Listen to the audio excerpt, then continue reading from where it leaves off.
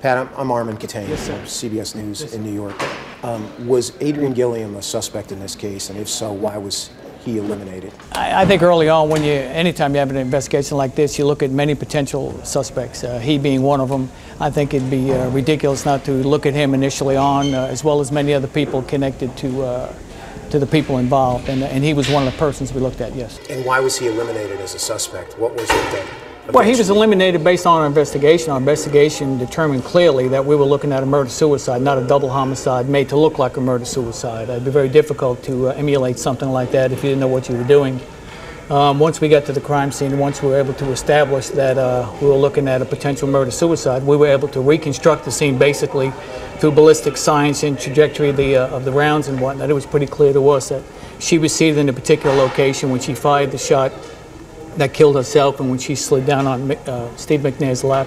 All of that was consistent with the evidence, and nothing to suggest there was a third person in there who may have shot the two of them and then staged it to look like a double homicide. Did we think initially that it could be a double homicide? Certainly we did. But once we got into it, we were able to determine that's not what it was. It was actually a murder-suicide.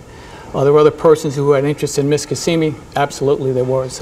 Persons that were maybe jealous. I mean, some of that is possible, of course, but nothing along the lines of going to go in there, kill the two people, and oh, by the way, let's make it look like a murder-suicide.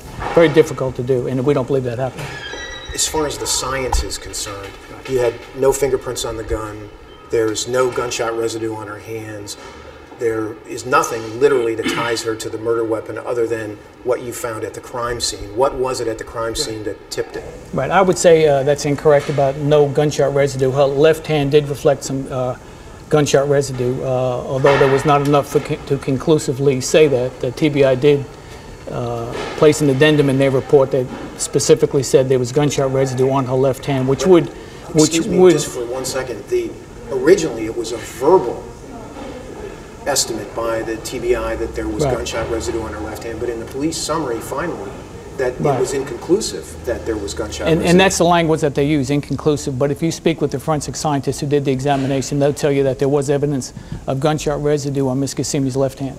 How do you explain the relationship between Adrian Gilliam Jr. and Miss Keteyian? Changed very differently from this happenstance casual relationship to 200 plus cell phone text messages. 49 text and cell phone messages. I get all that. Nothing you're saying escapes me. I understand everything you're saying. But none of it has anything to do with the actual event that occurred. Was Mr. Gilliam trying to have a relationship with Ms. Keteyian? Absolutely. There's no doubt about that. But was he the one that went in there and killed the two and then made it look like a murder-suicide? No. You have to look at Ms. Keteyian's history. Her history clearly showed that she was a woman in distress. And when this occurred, she made a comment to Mr. McNair just 2 days prior that pretty soon I'll have all of you. And he didn't understand the significance of that statement. But we think it's pretty significant when you add that with everything else that she did, her emotional state during the time shortly before her death. She was, in our opinion, clearly spiraling out of control. But I have talked to at least a dozen people that put her emotional state exactly the opposite of that. I've probably talked to 1,000 people that have told me over the years that their loved one did not commit suicide. She or he was very happy.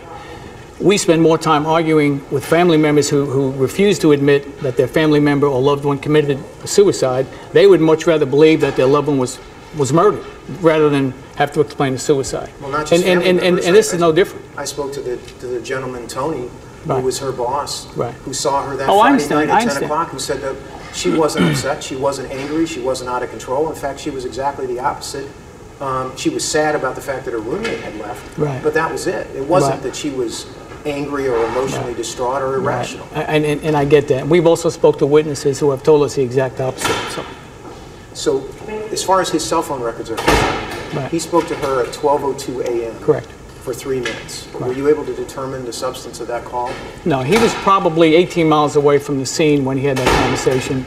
Probably the same, I think he sent her a text message, 1:25 a.m. or somewhere in that range on July the 4th, in addition to follow-up text messages later in the day on the 4th, probably 1:30 or so, and then maybe later that night. And he was always never in the downtown area, absolutely never in the downtown area, which would be typical if you're going to ping off a tower where the scene of the crime occurred.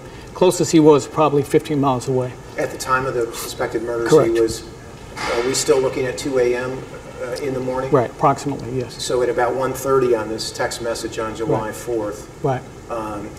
According to the cell phone towers and the pings, he's about 18 miles. Right, he's in Laverne, Smyrna area. That's where the area he was in, where he was pinging off of, where he was basically most of that night.